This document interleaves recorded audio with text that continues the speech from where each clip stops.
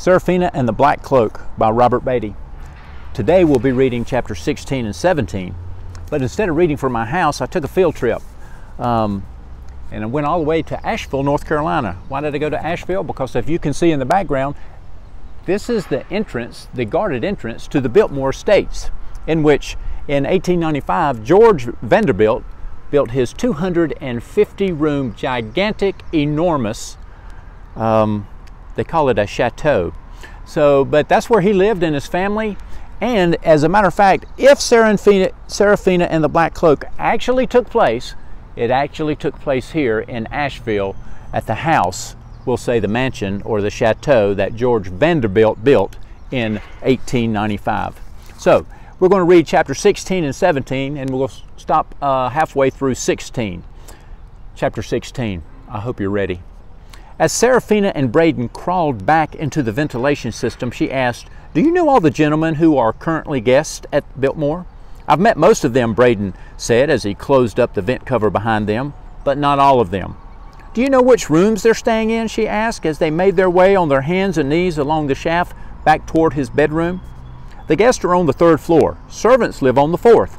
But do you know the specific rooms?" "I know some of them. My aunt put Mr. Bendel in the Raphael room. The Brahmses are in the heirloom room, and Mr. Rostinov is in the Moreland room." It goes on and on. Why? I have an idea. If the man in the black cloak is one of the gentlemen at Biltmore, then he needs to store his cloak someplace when he's not using it. I've checked the closets and the coat rooms on the 1st floor, but I want to check the bedrooms too. "You want to sneak into people's private bedrooms?" Braden asked hesitantly. "They won't know," Serafina pointed out. "As long as we're careful, they won't catch us." "But we'll be looking through their private belongings." "Yes, but we need to help Clara and the others, and we need to stop the man in the black cloak from doing this again." Braden pursed his lips. He didn't like this idea. "Isn't there some other way?" "We just need to look," she said. Finally, he nodded his head. Serafina followed Braden along the shaft. Mr. Vanderbilt had called in private detectives who now stood guard at various points in the corridors of the house. As long as they stayed in the ventilation system, they were safe. But moving through the other parts of the house unseen was going to be far more difficult than before. Serafina could tell that all the searches and the presence of the detectives weren't bringing solace to the Biltmore's anxious inhabitants. She sensed that both the guests and the servants were losing hope. From what she overheard people saying to one another, there was an increasing sense that the children weren't missing, but dead. She had to defend her own heart from the same terrible conclusion. She'd seen them vanish, but her pa had told her that everyone had to be someplace. Even dead bodies had to be someplace. "We've got to keep looking," she kept telling herself. "We can't give up. We've got to help them." But when the members of the various search parties began to return without any sign of the children, people were more disheartened than ever. Serafina and Braden snuck into the Raphael room and looked through Mr. Bendel's belongings. "Mr. Bendel is always so cheerful," Braden said. "I don't see how he could have hurt anyone." "Just keep looking," she whispered, determined to stay focused. She found all sorts of expensive clothing in Mr. Bendel's finely decorated traveling chest, including many stylish gloves and a long, dark gray cloak. But it wasn't the black cloak. Next, they checked the Van Dyke room. With its finely detailed terracotta wallpaper, its dark mahogany furniture, and many paintings hanging by wires on the walls. "Mr. Thorne has always been very kind to me," Braden said. "I don't see how it could possibly be him." Ignoring him, Serafina searched the room as thoroughly as she could. Digging through all of the chests that he'd left unlocked, she found no trace of the cloak. "You like him too much," she said as she searched under the mahogany bed. "I do not," Braden protested. "We'll see." "He saved Gideon's life when Mr. Crankshot was going to kill him with an axe," Braden said. Serafina frowned. In Braden's mind, the man who saved his dog could do no wrong. When they heard someone coming, they darted back into the ventilation shaft as quickly as they could. "I don't think it's any of the gentlemen at Biltmore," Braden said as they made their way to the next room. "It must be some kind of demon from the forest like we were talking about before. Or maybe it's a stranger from the city who isn't known to us." Serafina agreed that the lack of clues was discouraging, but there were still at least a dozen more rooms to check. They moved on to the Sheraton room and the Old English room. When they searched the Moreland room, she looked into each of Mr. Rostanov's beautiful hand-painted traveling cases. Her heart filled with sadness when she found a chest filled with a lovely Russian dress. They were such amazing gowns with deep frills and exotic patterns. "It doesn't feel right to be here," Braden said uncomfortably. As they were crawling through a shaft to the next room, they heard several women talking in a hallway on the level below. They shinnied down a shaft to get a closer look. "That's my aunt's room. That's my aunt's room," Braden said nervously. "Let's stay quiet," Serafina whispered, then peered through a grate to look into the room.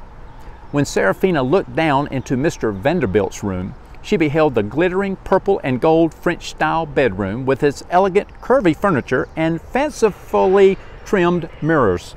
She thought it was the most beautiful room she had ever seen. It wasn't rectangular in shape like a normal room, but oval.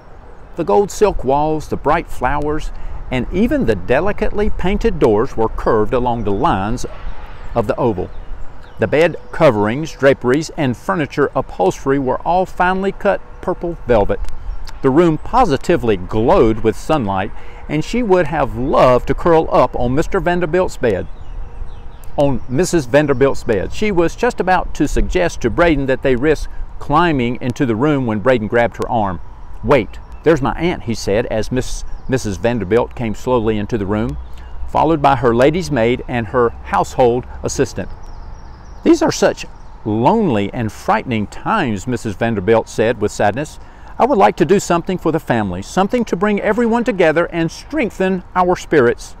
This evening we'll gather in the banquet hall at 7 o'clock. The electric lighting still isn't working, so stoke up the fires and bring in as many candles and oil lamps as you can. Arrange it with the kitchen so we can provide everyone with something to eat. It won't be a formal sit-down dinner or any sort of party, mind you. It's just not the appropriate time for that, but we must do something." "I'll go down to the kitchens and talk to the cook," her assistant said. I think it's important that we gain the comfort of spending some time together, whether we're frightened, grieving, or still holding on to hope," Mrs. Vanderbilt said. "Yes, ma'am," her lady's maid said. Serafina thought it was kind of Mrs. Vanderbilt to arrange the gathering. It was well known at Biltmore that Mrs. Vanderbilt liked to learn the names and faces of all the children, of both the guests and the servants. And when Christmas came, she and her lady's maid would go shopping in Asheville and the surrounding villages and buy each one of the children a special gift. Sometimes, if she heard that a child wanted a particular present that wasn't available in the area, Mrs. Vanderbilt would send away to New York for it, and it would miraculously arrive a few days later on the train. On Christmas morning, she would invite all the families to gather around the Christmas tree, where she would hand each child his or her gift: a porcelain face doll, a soft toy bear, a pocket knife. It all depended on the child. Serafina remembered her own Christmas morning sitting in the basement, curled up on the stone floor at the bottom of the stairs, listening to the children laughing and playing with their toys above. Over the next few hours, the word spread and the guests and the servants began preparing for the upcoming gathering. "My aunt and uncle are going to want me to be there, so I've got to go," Braden said glumly. "I wish you could come with me. You must be as hungry as I am." "I'm starving. It's going to be in the banquet hall, right? I'll be there in spirit. Just don't let anyone play the pipe organ," Serafina said. "I'll sneak you some food," he said as they parted. While Braden went to his bedroom to dress for the gathering, Serafina snuck into position. She moved through the secret passages behind the upper levels of the organ that she learned about from Mr. Pratt and Miss Whitney. There she hid in the organ loft, among the 700 brass pipes, some reaching 5, 10, 20 feet in height. From here, she had a wonderful bird's-eye view of the banquet room. The banquet hall was the largest room she'd ever laid eyes on, with a barrel-vaulted ceiling high enough for a hawk to soar in.